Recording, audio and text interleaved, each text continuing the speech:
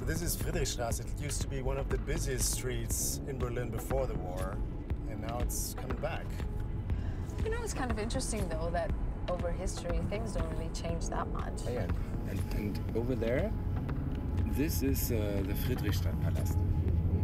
Like, this is the Las Vegas place of Berlin, where you have the big shows going on with the biggest stage, also with swimming pools.